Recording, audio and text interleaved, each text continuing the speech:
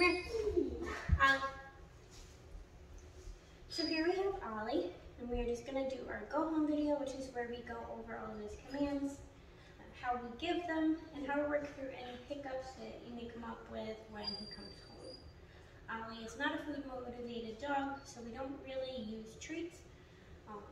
He will do kibble, but we find that just physical praise and verbal praise are perfect for him, and that's what he seemed to really like and take in for this training.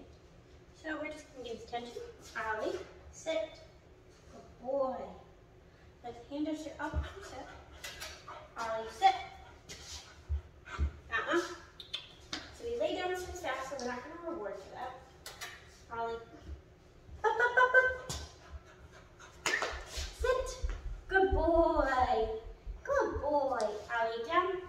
So it's hand gesture down, so down, so again. Ollie. Down. Good boy. And keep it down, so you want to make sure that they're still in an upright position. They're not on their back like this. Ollie was in a relaxed down before I gave him his praise and his marker words. Good boy. So this is his reward, is a nice little belly rub. Ollie. Hey, up, up. Down. Good boy. Ollie. Sit. Good boy. So Ollie is a really goofy boy.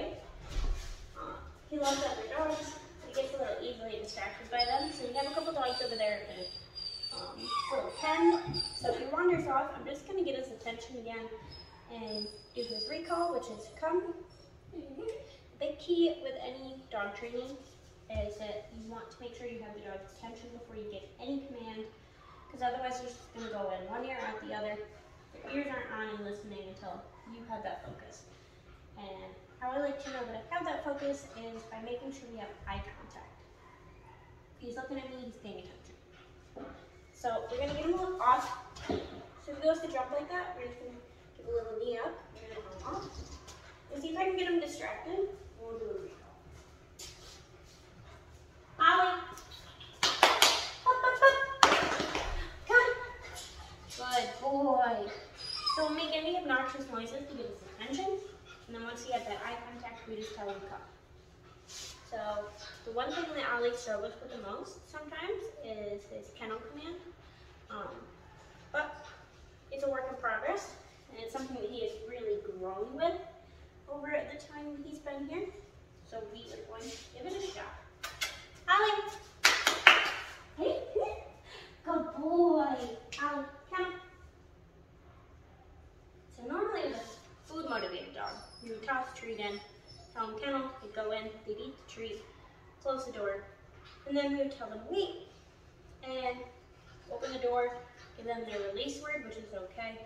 But because Ollie's not food motivated, we're going to give it a shot with some kibble. This is the kibble he's already eaten. Ollie! Up, up, up. Up, up, up, up. Here. Good boy. Ready? What's this? Ooh. Ready? Down. Good boy. Gently close it behind him. And you can see he didn't even eat it. But that's okay, because it's still enticing enough for you to go in. Ollie. We're going to get his attention. Tell him to wait. Up, up, up. Ollie. Wait.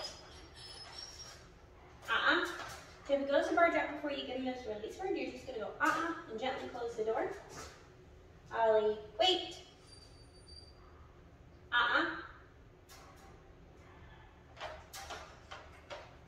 Wait. Okay. Good boy. Good job. So because it's not Ollie's most favorite thing to do, I like to give a lot of physical praise when he does do it. Helps reinforce that what he's doing is a good thing, positive thing, and it's fun and exciting. Ollie. Ready? What's this? Get him. If he doesn't want to go in, which don't be surprised when he comes home, all I'm going to do is give him a little nudge. Ollie. Good boy. Ollie is in there. Mainly because that is his big praise. Ollie, hey, boop, boop, boop.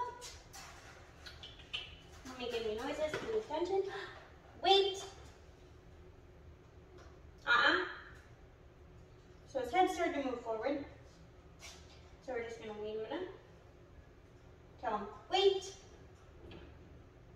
Okay. Good boy. Good job. Good boy.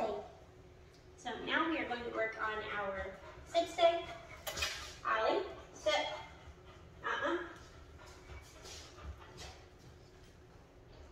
Ollie, sit. So he gets distracted.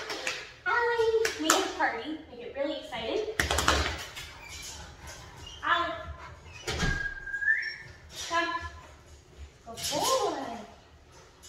Good boy. Good job.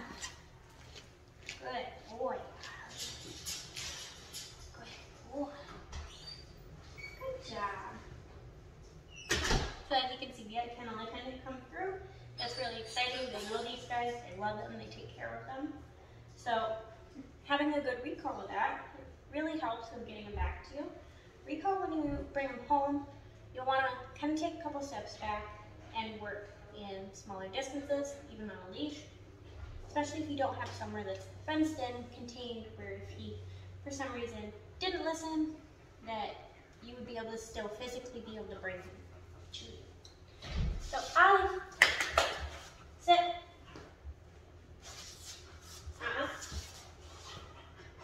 So as you can see, Ollie's really excited. Ollie. So we're going to try and get some kibble. So he'll bring his focus in early in the morning. He's very excited. Ollie, sit. Good boy. So if you do find a treat that he likes or you want to use his kibble as a reward, that's totally fine. You will just simply, when you give your marker word, you're going to give whatever phrase you choose. Ollie, come here. Sit. Sit. So here we have Ollie, and you're just going to pick up where we left off earlier, before his vet appointment took place. So we're just going to demonstrate his downstay for you. We're going to demonstrate his place command and a little bit of his leash walking. Stay at this age really isn't for long periods of time, neither is place. So we're going to do our downstay first. We're going to move to the scale to use as a place command.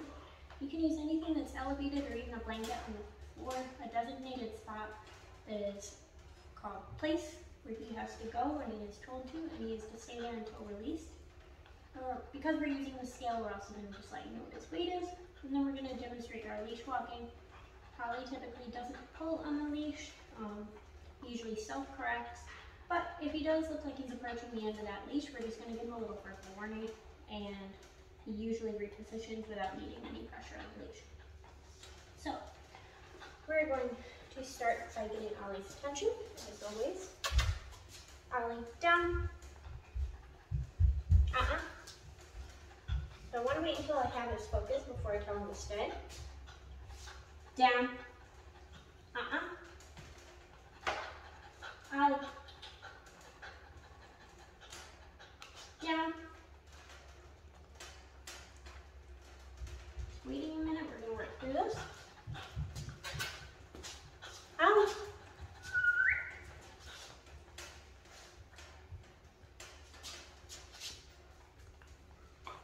Ollie, sit. Good sit. So for this purpose, since he is tired and woke him up from his nap, we may just do a sit stay. Either way, it demonstrates the same thing. Ollie, stay.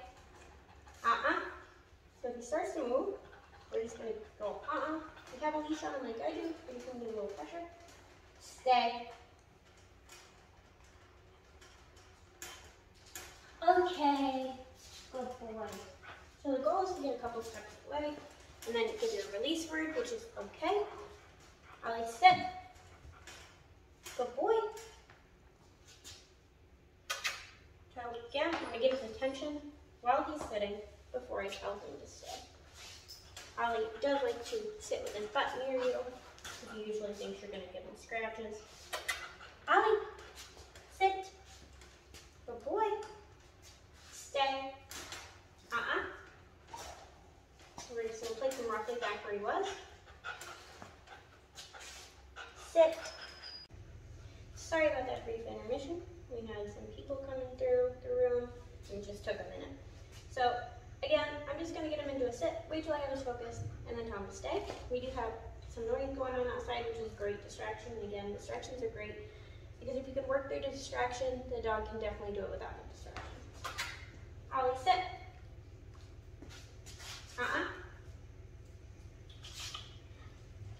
Good.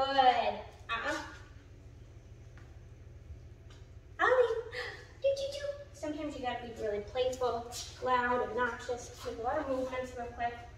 Ollie, come. Good boy. Ollie, sit. Good. Good job. Ollie, stay.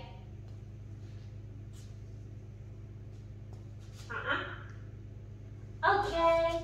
Good boy.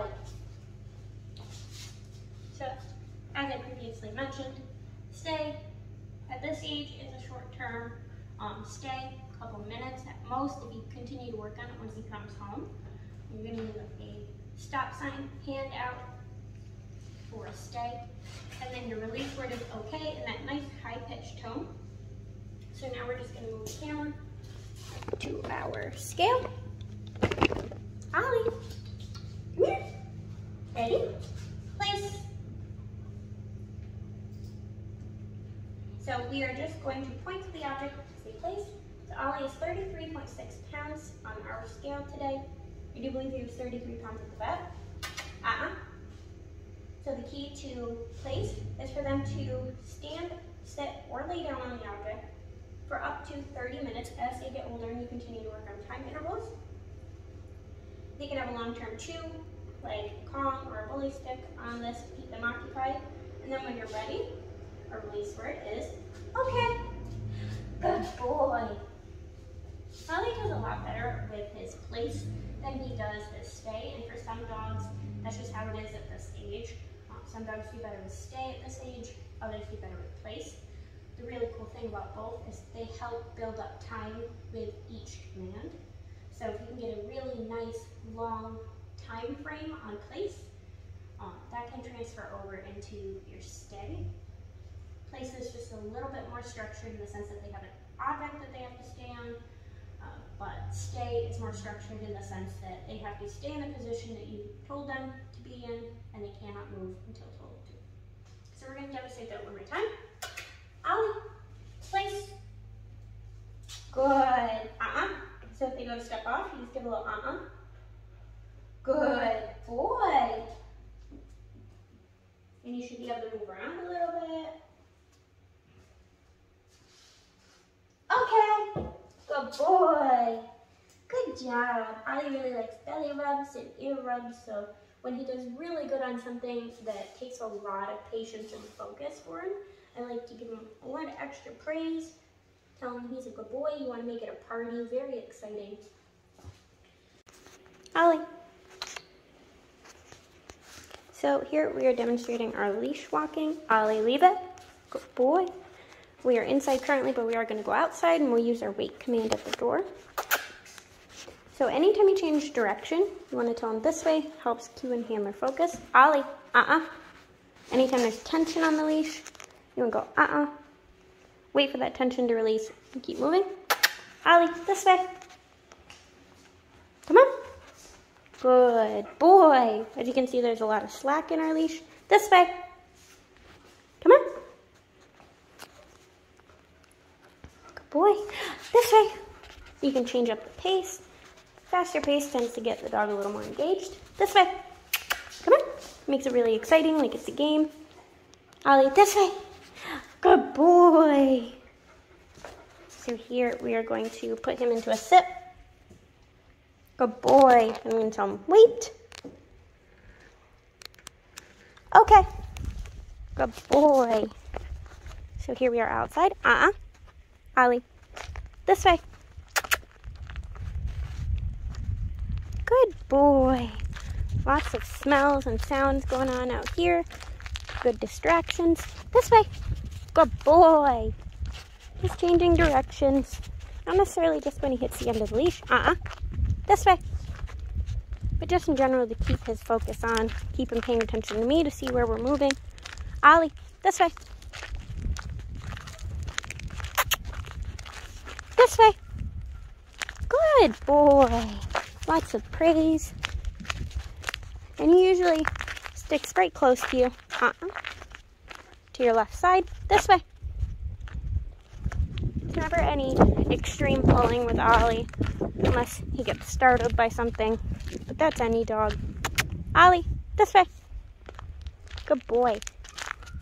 The key is that you never want to reposition with the leash. So you never want to pull him.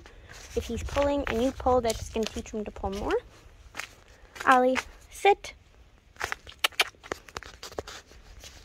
Regain his focus. Ollie, sit. Good boy. Wait. Okay. Good boy. So yeah, this is Ollie's go home video.